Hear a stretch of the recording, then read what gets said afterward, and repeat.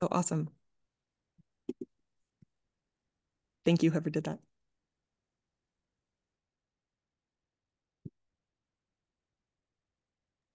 This will also be the first thing I've done besides eating, sleeping, and hanging out with family since the new year. So it'll be fun to discuss. Get back into it. Yesterday was technically a work day, and but our kids are off from school and we have family in town, and sort of we're planning to take the week off. But just the barrage of emails all of a sudden Yeah. was Oof. very unwelcome. Yeah. Like, I'm not ready for this yet. A But reminder reality had kicked back yeah, in. yeah. But I'm ready for this. This is going to be really fun. So whenever you're ready, Navpreet. Okay, perfect. So I'll bring out the first aliquot. So today we have a 69-year-old female who present with a chief complaint of bilateral lower extremity swelling and pain. I'll stop here for the first. Sounds great. Thank you, Navpreet. All right, so I can take this first aliquot. And Navpreet, thank you again for presenting on your birthday. That's so special for all of us. So we have a 69-year-old female with bilateral lower extremity swelling and pain. So at this juncture, really the problem I'm trying to solve is bilateral lower extremity edema. And before we tackle the fact that it's bilateral, I think anytime we have edema, the first key question is to ask whether it's unilateral edema or bilateral edema, because that can really influence the differential that we're building. Um, the main way is that if it's unilateral swelling or edema, my mind is more likely, or I'm going to start thinking about local causes, whether that's cellulitis, whether that's local cellulitis or a Baker's cyst that has ruptured, for example. So I'm going to start at a more local process versus if it's bilateral, I'm going to start at a more systemic process. And that's what we have here. So I think what I first am thinking of is this volume overload from a heart issue, a liver issue, a kidney issue, and also, in addition to kind of those three organ systems, are there any medications on board that could be causing this edema? So just to summarize, the fact that it's bilateral, I'm more likely thinking of a systemic process rather than a local process. And I would be looking for other signs on physical exam that may help us make progress on those three organ systems, and then also briefly checking the med list to see if there's amlodipine on there, for example. Um, and also I'd be interested in the time course to see how long this has been going on. Steph Zaven, what else? What are your thoughts at this juncture? Beautiful, Maddie. The other medication that I recently heard that I still haven't, like, I guess, internalized enough to pay attention and diagnose this in anybody, but gabapentin. Um, has anybody actually seen a case of like edema from gabapentin, stopped the medication, it resolved? Just curious in the chat. And then if anyone can look up what's the actual rate of that happening, because Hmm. so many of our patients are on gabapentin, and so many of those patients are on gabapentin because they have advanced diabetes, and they also have a touch of HFpEF or this or that. So I think it's such a hard judgment to blame the gabapentin, but knowing the actual base rate of Hmm. it would be really helpful, right? Um, I have nothing to add to the differential for the edema, Maddie. That was like beautiful and comprehensive. Like, I'll layer on kind of how I would think about the pain, which you may have glossed over very appropriately, because in causes of leg swelling that are a little bit more acute, oftentimes the tissue edema stretch is sort of, there's not enough time to, I guess, compensate. And there's quite a bit of injury that could happen with acute edema, even from originally non-inflammatory causes like cirrhosis or heart failure. But then once you damage those tissues, sterile inflammation can happen, and you can get pain. And some people are exquisitely tender in their over their edema, to the point where I've actually developed the habit that when I palpate and test for edema, honestly, where I palpate anything at this point, I apply the lesson that most of us learned in medical school with abdominal examination of whenever you're palpating someone's belly, to look at their face to see when it's tender, if it's tender, and thus to not push any harder than you have to, or to essentially know that it is tender, because some people won't speak up, right? And I've seen plenty of, people sort of mashing on people's bellies and they're going like this, and the examiner is completely oblivious to the fact that there's tenderness because they're not. So having almost been like kicked in the face by a patient's, reflexive reaction to pain, I think it's a good habit I'd recommend. Um, the one kind of caveat to kind of what I said is, Maddie mentioned that for unilateral edema, she would be more likely to consider local causes, right? And local causes include not only venous obstruction, which is a common cause of unilateral, right? Edema, but also inflammatory causes. You mentioned cellulitis as one, but there can be other, mimickers of cellulitis. And that when they're actually mimickers are more likely to happen bilaterally than unilaterally. Examples being venous stasis, examples being, I don't know, erythema nodosum, or any number of kind of inflammatory systemic diseases that manifest in the skin, in the subcutaneous tissues. But of course, all of those are kind of afterthoughts compared to the primary framework that Maddie deployed for us. Great. We'll hear more, Navpreet. Thank you for the amazing starting discussion, Mary and Sam. And yeah, in this aliquot, I'll give HPI and past medical history. So patient, a 69-year-old female, she presented to her primary care physician due to bilateral swelling and pain in her calf. The PCP ordered a leg ultrasound, and that was negative for DVT, and he prescribed her on Lasix. Despite taking Lasix, there was no improvement in her symptoms, and patient independently also increased her Lasix dose to alleviate her symptoms, but the swelling progressed to involve her both thighs and some part of lower abdomen. That was when the time patient rushed to the hospital to seek the treatment. Along with the leg swelling, patient complained of some right hand numbness and swelling in the bilateral upper extremities. On review of symptoms, she denies any chest pain, no shortness of breath, no rash, no joint pains, no headache, fever, or chill. Past medical history, she has a vitamin D deficiency. She has a history of hypothyroidism, GERD, and hyperlipidemia. On medication, she is taking vitamin D tablets, levothyroxine, pantoprazole, and simvastatin.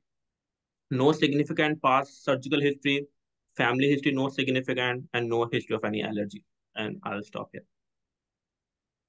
Great. Thanks, Navpreet. Maybe we can tackle this as follows. I'll just maybe talk a bit about the initial evaluation and response or lack thereof to the Lasix, and share a couple thoughts on the arm swelling. Maybe Zaven, if you want to give some thoughts on the right hand numbness, and then Maddie, maybe then add on any thoughts you have based on the meds and medical history with that. So I think what this person's physician did really sort of mimicked what we had in terms of our broad differential diagnosis for causes. I think it makes a lot of sense and is extremely practical to consider first, right? That this is from volume overload, and sort of treat the likely etiology just empirically. I think a teaching point that's come up before on clinical problem solvers is when you see bilateral leg swelling and you are, worried about some of the systemic causes that you mentioned, Maddie, bring your head up and have a look at the neck. And one thing that we don't know right now is, to what extent was there signs of intravascular volume overload, as well as the swelling in the legs? Because the interesting twist here is that the arms are swollen too. And I think right away that brings away some of the gravity dependent kind of physiology that happens with venous stasis edema. And even in heart failure, even in cirrhosis, right? Having profound arm swelling, I guess it can happen, but it would be a lot later stage, and sort of brings up the question of, is this person actually developing anasarca, right? Is this diffuse swelling all over the place? So the fact that there's arm swelling here, I think really even more moves us into those systemic categories of what could be going on, and makes me want to really kind of quickly look at the renal category, as well as, right, not completely writing off the hepatic or cardiac causes, but the onset of this arm swelling, and I'm sorry, Navpreet, if I missed it, but kind of what the time course of these symptoms would be. It seems like they've been at least subacute, but the quick involvement in the story of the syndrome of the arms just stands out to me as a unique feature that makes it maybe not run-of-the-mill heart failure, run-of-the-mill cirrhosis. And then I'll just comment on like the Lasix as a test of treatment, so to speak. Again, I think very realistic to what would be done in real life. Why didn't it work? One is this for some reason not a problem with total body volume overload? I can't think of a way necessarily that outside of anasarca that we can have the arms and legs swollen so quickly, but right, like multiple areas of venous obstruction, for example, right? You wouldn't expect that to get better with Lasix. Or is it an issue with dosing, right? Is whatever dose they were put on actually not an effective dose to help this person? I would say that's probably more often why oral diuretics don't work. It's either a dosing or absorption or adherence problem.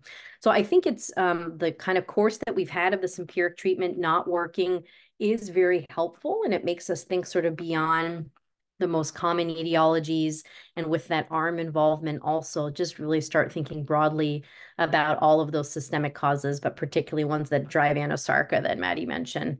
But the arm tingling, what do you think? Because just right arm tingling. Huh? Yeah, I'll be quick on arm tingling and just say that whenever you do have extremity edema, I've seen patients kind of experience a lot of a spectrum of symptoms with that, and kind of a feeling of numbness or tingling is within that range. So not wanting to make the mistake of solving the wrong problem, my next step would just be to do a sensory neurologic exam and see if there's actual objective kind of sensory loss, and just to tease out kind of how persistent or severe that tingling is before starting to think that there's both an anasarca syndrome and a potential, neuropathy syndrome for which there's overlap, right?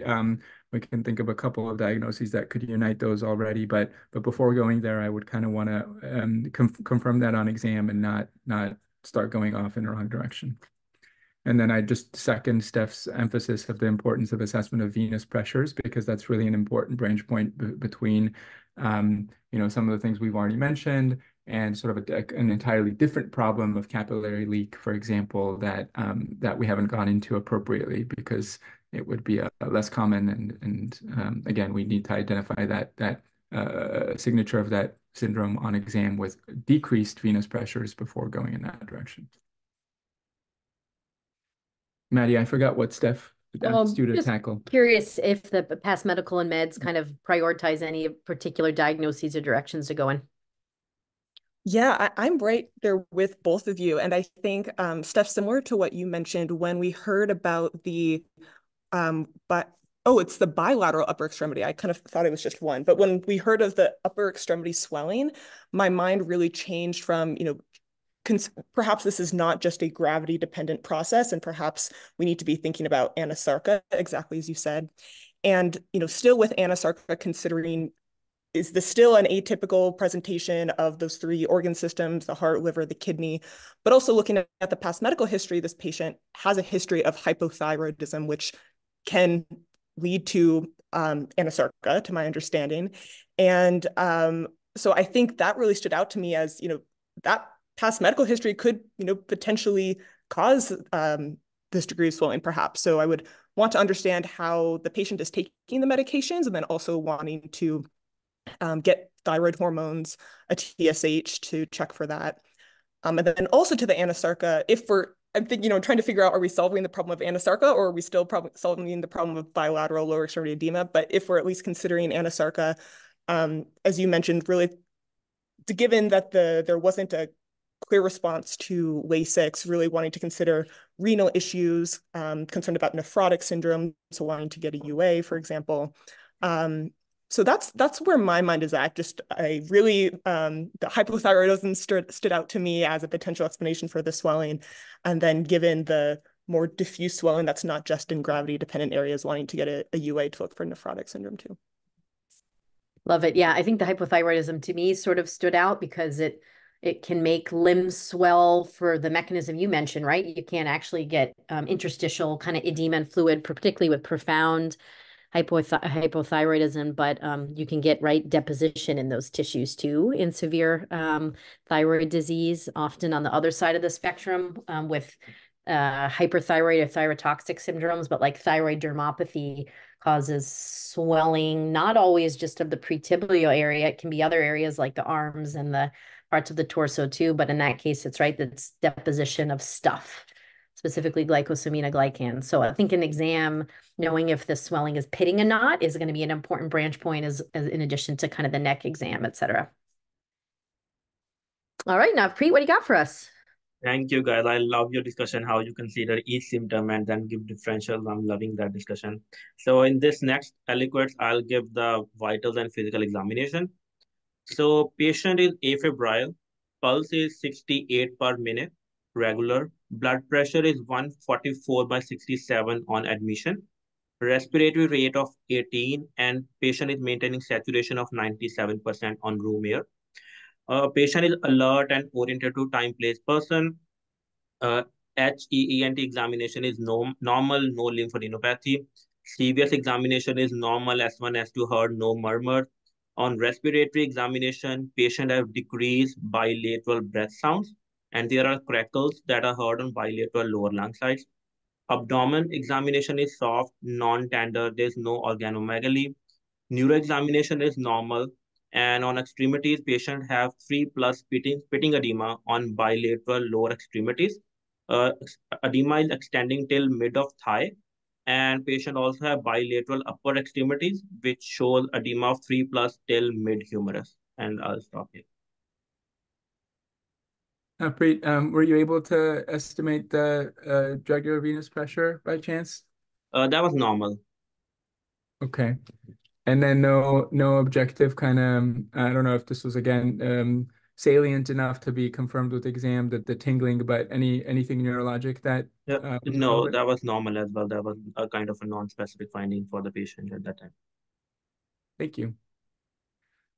So can I before asking Maddie to weigh in on anything on the exam, someone, I think Shreyas, I noticed shared a link to Cara Lau's extremity or edema thought train. And if I just want to give everybody like a minute to click on that because it is so good. And just see if it helps us in this case. So yeah, somebody can like hum the Jeopardy music for Final Jeopardy, or you can do it in your hands, but in your brains. But take a look at that because Love it.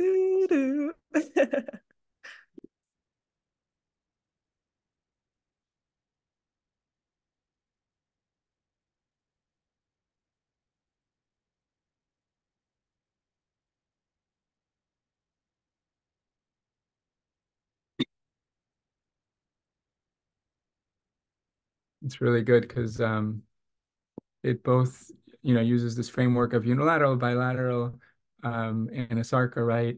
Sort of breaks down the causes of unilateral, but I love how sort of base rate is also integrated, just with sort of what you do first and then second pass. So if you haven't already, just save that for a closer look later, because I do think it's just an amazing kind of synthesis of multiple schemas and approaches. Maddie, what do you think about this exam? Yeah, well, looking at Tara's amazing thought train, so we're in the bilateral category. So, and she has on her schema, considering more systemic causes over local. And then really another branch point is the exam. And I would consider from this exam, this is exam positive. We're seeing really diffuse edema, both in the bilateral lower extremities and is it both upper extremities or just one? I'm sorry, I don't just want to clarify It's a that. bilateral upper extremities. Okay. So really this is diffuse edema and really considering anasarca given how diffuse it is. But then importantly, in addition, is we're getting some signal from the pulmonary exam. We're hearing decreased bilateral breath sounds and crackles. And if you look at Kara's amazing thought train, if you have crackles and dyspnea, that may point to lung congestion, which would prompt you to consider congestive heart failure. I would expect an elevated jugular venous pressure. So that's something that Nafpreet, I'm sorry, did you say that you weren't able to assess it or it was normal? It was normal. Cardiac examination was normal. Okay.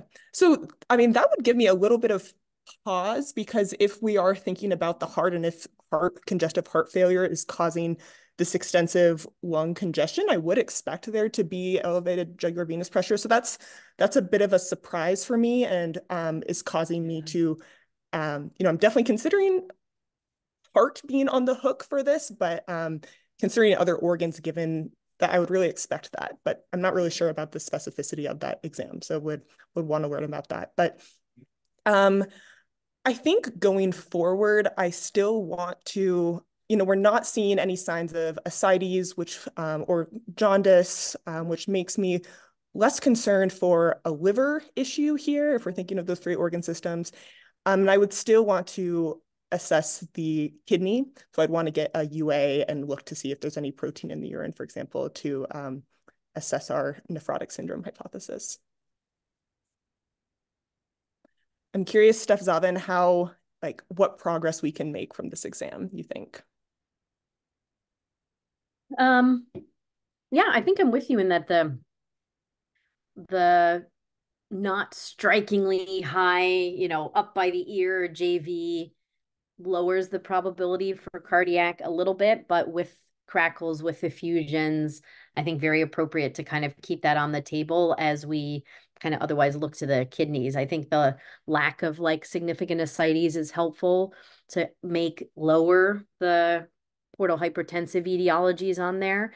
But I think we're in those kind of general categories. And, I'll just say kind of other little things that stood out to me.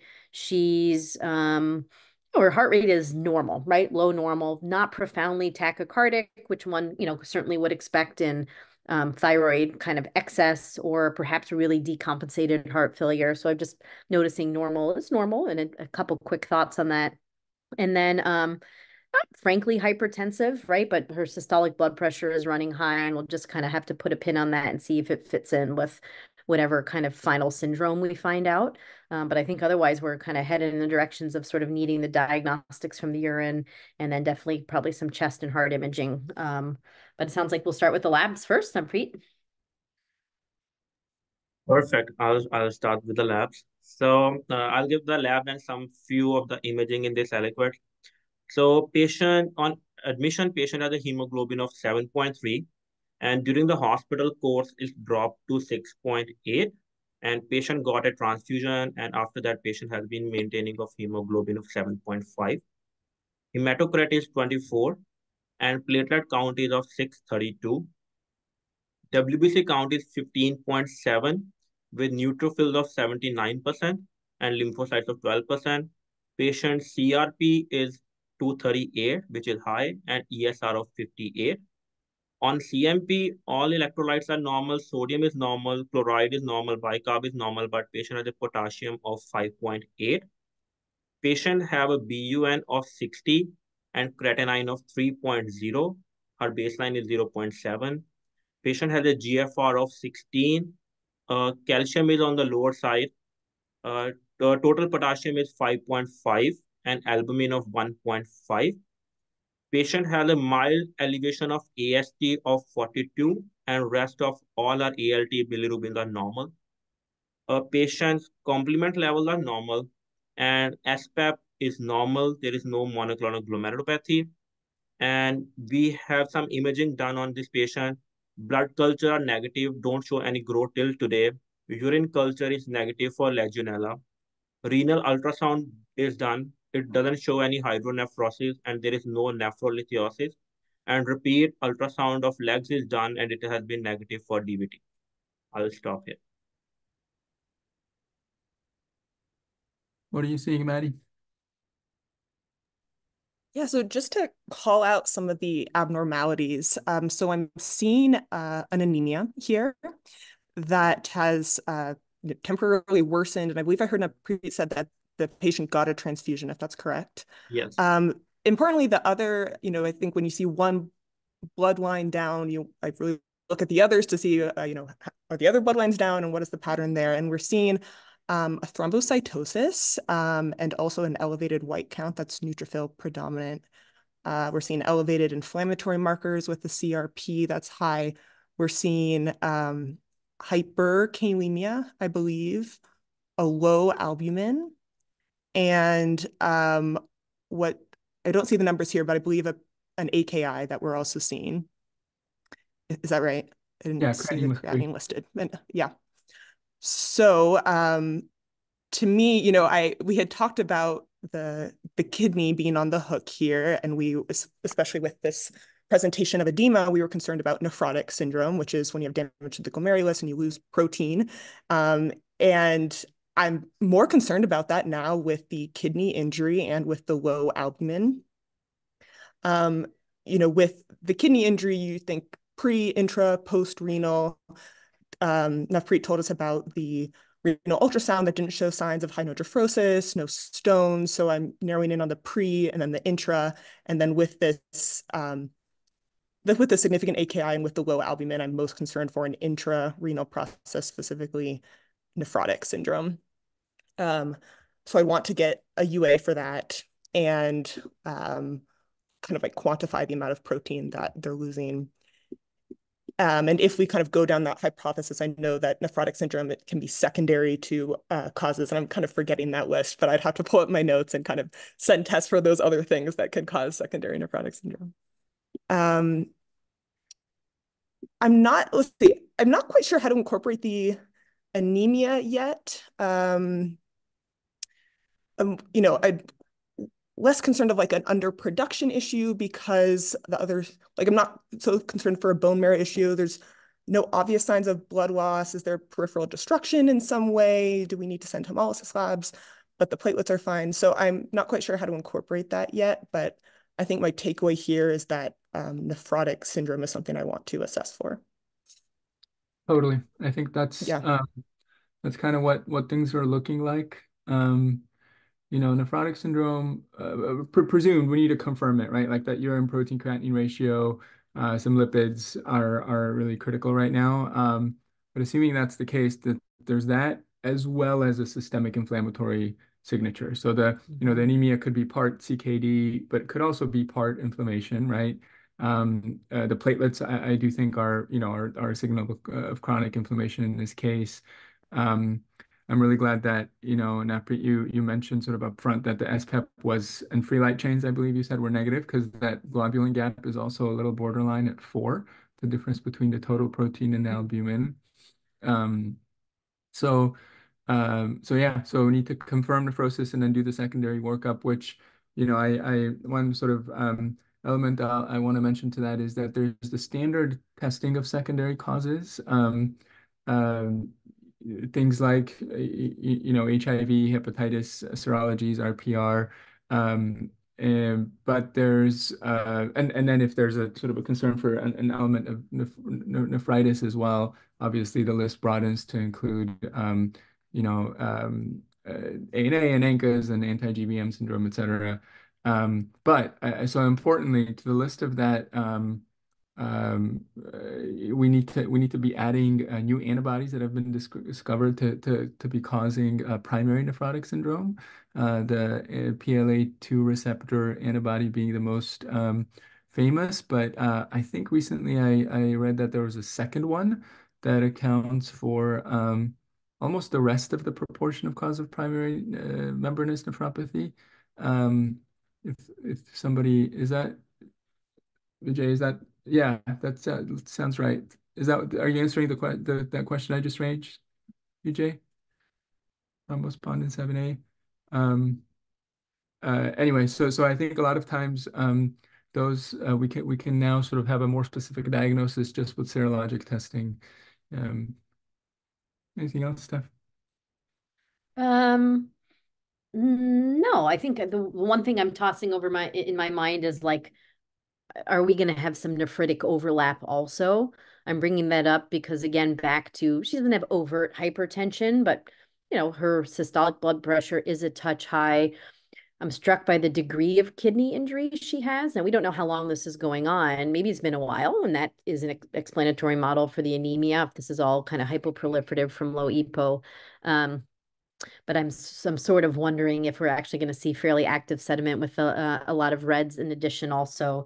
And, there's a whole category of kind of nephrotic overlap, but membranous proliferative glomerulonephritis and its causes would be the most pertinent category if we do see that in the UA. Usually that's a good point. You're making me realize that most causes of nephrotic syndrome, I feel like shouldn't have such systemic inflammation, right? If you think about FSGS, minimal change, I right? guess Like, malignancy associated would be that's the a good point. Yeah, yeah. membranous I guess it nephropathy. depends on what they're secondary to, but anyway. Okay. Give us a little more Navpreet. Perfect. The chat is on fire, and in this aliquot, I'll give the UA analysis result as well. So, when the patient was in the hospital, she developed some mild shortness of breath, and for that, they did a CT chest. CT chest shows normal. There was no pulmonary embolism. It shows multifocal nodules and consolidated opacity in bilateral lung, suspected of some multifocal pneumonia. Along with that, patient have right and left fifth rib sclerotic lesions. We did a UA on the patient. It had been positive for large amount of blood and positive for leukocyte esterase. Urine analysis show 40 plus RBCs, 21 plus WBCs, some WBC cast and granular cast, and some trace amount of protein. Patient membranous glomerulopathy is negative, anti-GBM is normal. And I'll stop here. And next is my final aliquot.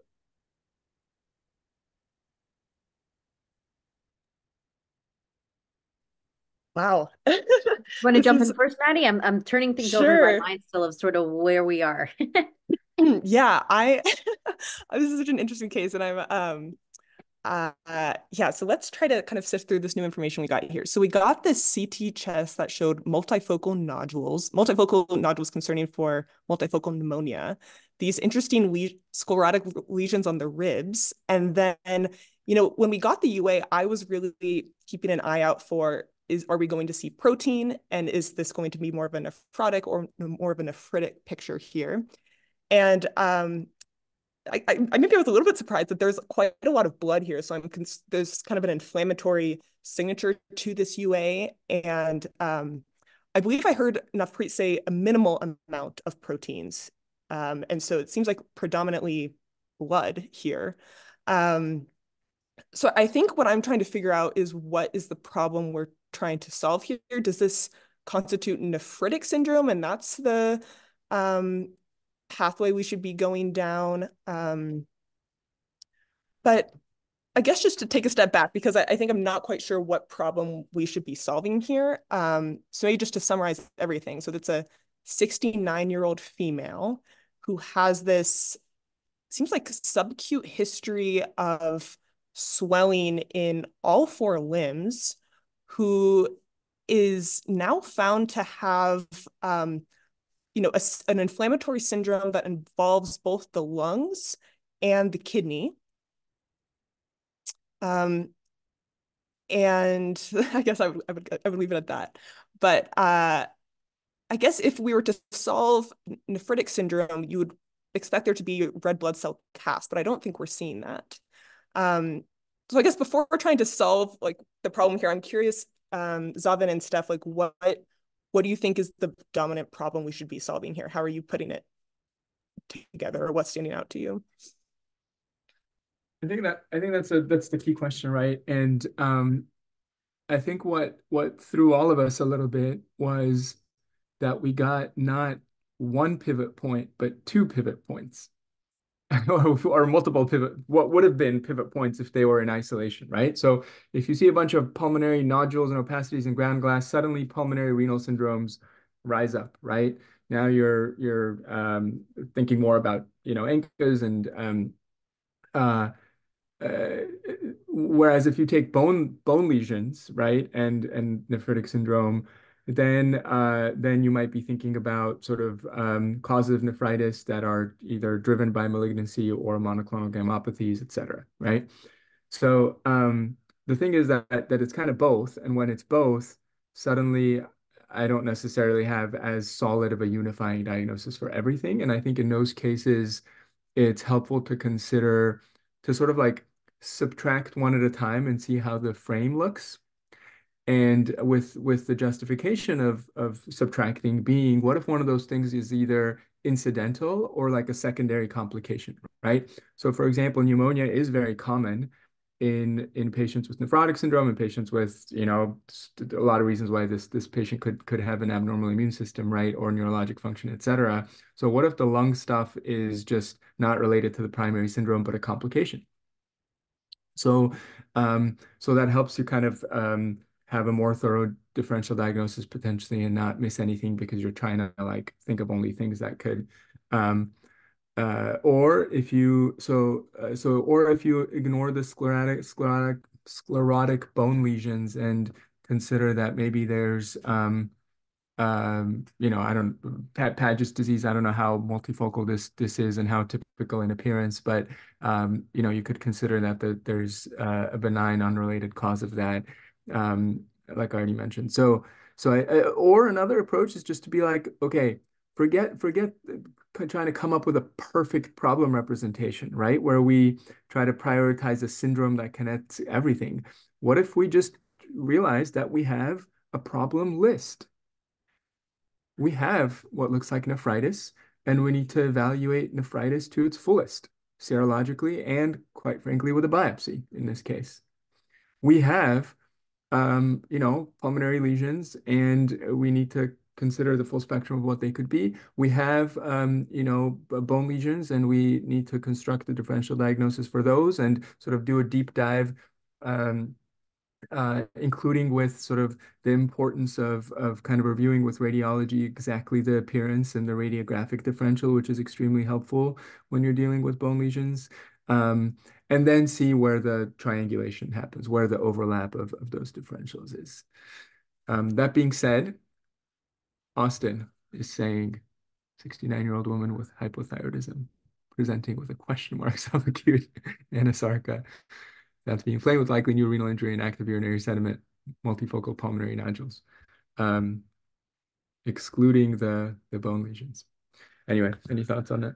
Um, yeah, I guess what do some of these normal labs mean? Because we actually started getting kind of some workup for glomerulonephritis or glomerular conditions right before we had the UA.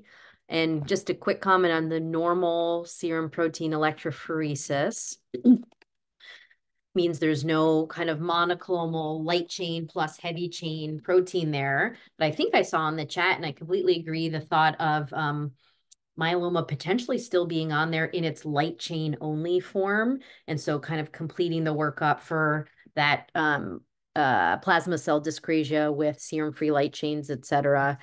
I think also the minimal protein on the UA with her degree of anasarca is just standing out to me as unusual. And correct me if I'm wrong, the protein in a UA is all albumin measured. So I still think we need a urine protein to creatinine ratio because we're getting at SPEP is normal, but it doesn't cover light chains, right? UA protein is normal, but doesn't cover non-albumin factors. So I think just as we're working through our differential diagnosis, making sure, oh, you know, it's easy to kind of forget that there's some final test to get to assess whether there is a plasma cell dyscrasia, to assess whether there actually is protein in the urine or not. And then I do think what'll help us is having the normal complements, right? Whatever this is, we know it's not one that lowers complements, which kind of helps us start narrowing down in the nephritis category pretty readily right into, I know ANCA vasculitis was mentioned. I don't think IgA nephropathy fits as well here, but IgA kind of related vasculitis would have normal complement. So I think in my problem representation, you know, putting in normal complement levels, I think is very helpful as we sort of narrow in on the final diagnosis. Because I think light chain myeloma, definitely possible. ANCA vasculitis, definitely possible as well.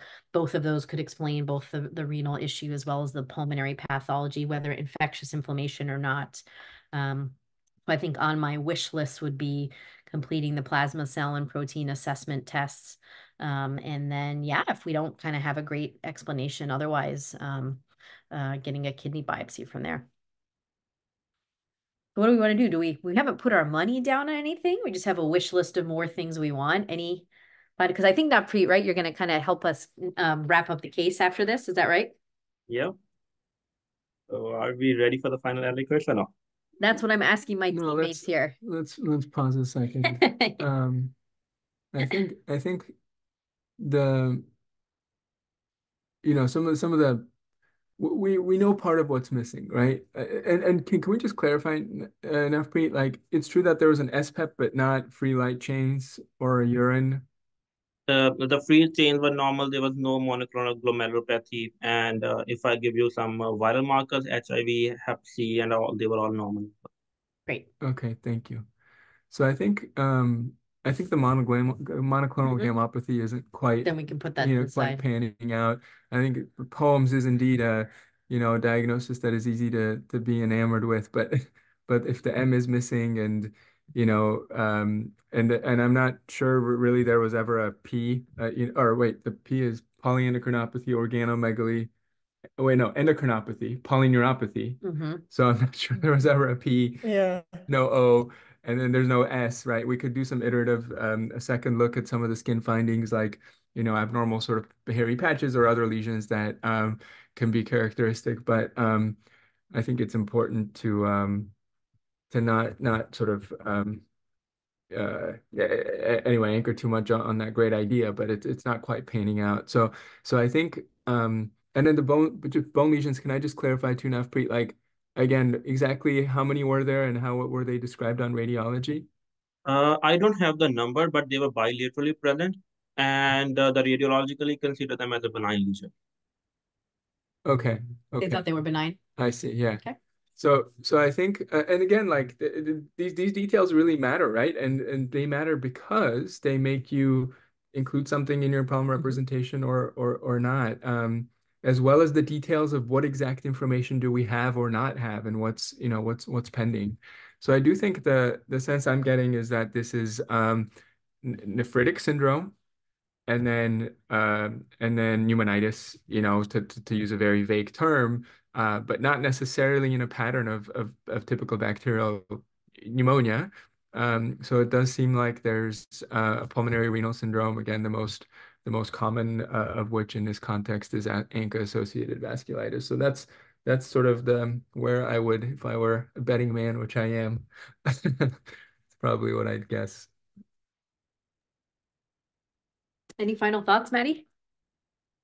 No, I really loved the teaching from both of you, and I'm right there with you that I think an ANCA-associated vasculitis is something I'm most concerned about. So I would probably want both the ANCA serologies, but also a renal biopsy. Sorry, can I just make one more point to the idea of like you want to question how complete your information is just how important it is to like do iterative, information gathering, right? So ANCAs don't take a while to come back, kidney biopsies take a while to do and come back. Um, but like, have we looked closely enough both on history and exam to this patient's sinuses and ears and eyes and skin, right? Sort of a signature of a small vessel vasculitis in the form of a typical petechial rash or whatever. So I think we could further refine our pretest probability with cheap, easy, immediately available tests, especially on the positive side if we find additional supporting findings. I love the discussion. And should I continue?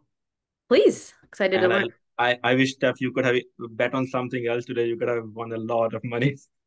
And yeah, there was this really good teaching point as Zeva was telling us that even on UA, if there's trace protein and you have a high suspicion of urine analysis, you go for a urine creat ratio and to further to see if it's a true proteinuria or not. So we did a U spot on this test on this subject patient, and it shows a value of 1094.5. Normal high end is like 100 microgram. It's pretty high. When we order GBM and all, we also order ANCA.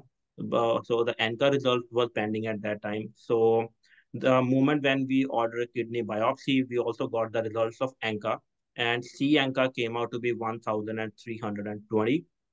And the kidney biopsy is done on the subject, and it shows active posse immune focal concentric necrotizing glomerulonephritis due to CNCA, and acute tubular necrosis with scattered tubular red blood cell cast. And that was her final diagnosis. And patient was started on rituximab and corticosteroid. And after that, patient has been doing well. 6 week follow up, patient anemia is improving. His creatinine has been dropped down to 2.1, and the sclerotic region are still under workup.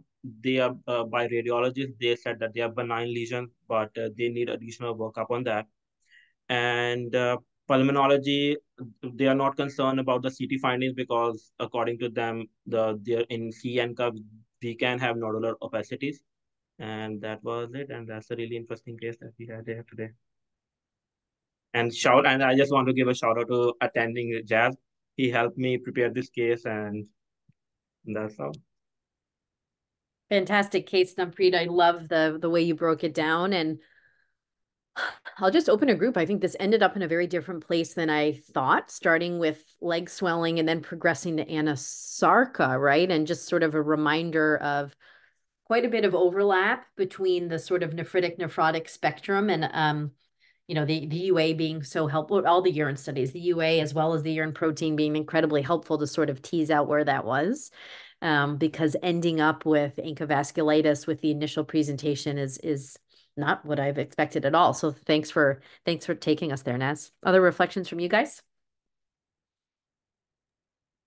Yeah, Navpreet, this was a truly phenomenal case presentation, and thank you so much for preparing it and on your birthday. And yeah, I have a lot to reflect on with this case and just kind of the journey and of the nephritic spectrum and kind of how to work that up. And this was a phenomenal case, but a lot to reflect on for this. Yeah, really enjoyed it. Thank you, Napreet. I do wonder whether some of the edema was multifactorial, just a combination of both, a very low albumin, obviously, and inflammation, capillary leak. So not only is there less oncotic pressure to keep things in, but the vascular permeability, right? In that Starling's equation, we forget that key factor, and this patient's clearly so inflamed, and I would guess it was sort of a combination of those things.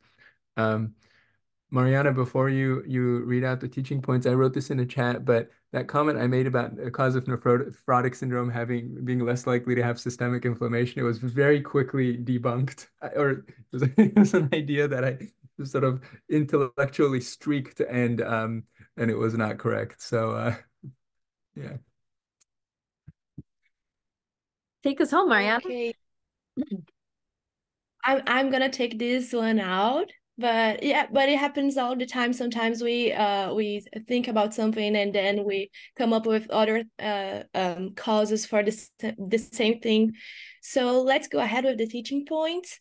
Thank you so much, Neverpid, for this amazing case, and happy birthday. And thank you, Maddie and Steph and Zaven, for this amazing discussion. I learned so much with you guys today. So we started discussing unilateral and bilateral causes of lower edema, and you have to keep in mind that local causes can be inflammatory, such as cellulitis and venous obstruction, but we also can have inflammatory causes manifesting bilaterally, such as venous stasis and erythema nodosum. For the bilateral cause, we in the majority of times we're going to have systemic process such as heart, liver, and kidney injuries, and we also can have medications causing bilateral lower edema such as gabapentin. And it's also important to check other signs and the physical exam to have a clue where the problem is. And the patient also had other symptoms, associated symptoms, such as pain. If it's acute, it could be due to stretch of tissues. And it's also important to assess the patient reaction to physical exam when you're assessing the pain, because sometimes you don't ask the patient if it's hurting or not. You're just like doing the physical exam and paying attention to the patient's reaction. And the patient also had arm swelling, and then we started to think about anasarca, but the Lasix didn't work, so we had to think, is it a dose issue, or isn't the volume excess the problem of this patient? And the patient also had arm tingling, but in a context of edema, it's expected. So it's important to do a whole neurological exam to check if there is really a neural impairment. Otherwise, we are going to go in the wrong direction. And about anasarca, you have to think about medication compliance or excess use. This patient had a history of thyroid disturbance, so the edema, it could be the thyroid disruption could be caused interstitial edema and deposition of glycosaminoglycans, but it could also be a sign of nephrotic syndrome. And then at this point we have things that helped us in our differentials, because we had crackles. So we started to think about lung congestions or maybe congestion heart failure, but the patient had no DVD, so we had less concern for heart failure. At the same time, the patient had no ascites or jaundice, so we didn't have so much concern for liver causes, and no tachycardia, so less concern of thyroid disturbance. So before the labs, we were like, okay, what can this patient have? Because there isn't much signs in the physical exam. But then with the labs, the patient had thrombocytosis, anemia, leukocytosis, hyperkalemia, and low albumin. And then we started to think in the kidneys as the main culprit. The patient could have nephrotic syndrome, maybe secondary to something else, or the patient could have a nephritic overlap because of the touch, high blood pressure, and because of the anemia. It could be membranous proliferative glomerulonephritis, for example. And the patient also had bone lesions, and then we started to think about kidney issues associated with pneumonia and bone lesions. And at this point, it's important to assess if it's all related to one condition, or one condition could be causing like pneumonia or bone lesions as complications. And at this point, is also important to do a problem list. So we had nephritis, pulmonary lesions, bone lesions, and it could be multiple myeloma, plasma cell dyscrasias, monoclonal grammopathy, and vasculitis. And also, an important teaching period here is that the patient had minimal amount of proteins on UA, but the patient also had hypoalbuminemia. So this highlights the importance of the urine albumin to creatinine ratio to assess if the patient really is not losing protein in the urine. So it's important to be aware of that. Thank you so much. Thank you, Mariana. That was awesome. And Ashutosh, thanks for scribing. Happy New Year again, everybody. Have a great day. Happy birthday again, Navpreet. Thanks for presenting. Thank you. Thanks, Maddie. Great to see you as always. Bye, everyone. Bye, everyone.